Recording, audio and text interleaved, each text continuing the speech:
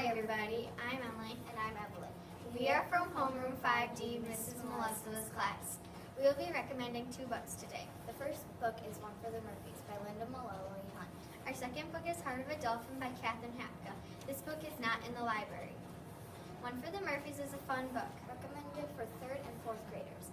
One for the Murphys is about a girl named Carly. She has to go to a foster home because her mom ended up in the hospital. When she arrives at the foster home, she really does not like the people because they are too friendly. How can people be too friendly? I don't know. Anyway, Carly finds out something that will change her point of view. What could it be? The Lexile is 520 and is by Linda Malloy Hunt. You can find this book in the fiction part of the library. The book contains 224 pages and 50 short chapters. Our second recommendation is Heart of a Dolphin.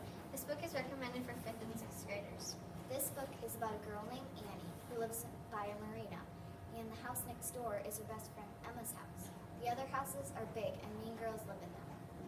Eventually, Emma becomes friends with the mean girls who end up bullying Annie, so the friendship goes downhill. Annie becomes friends with an unusual Annie.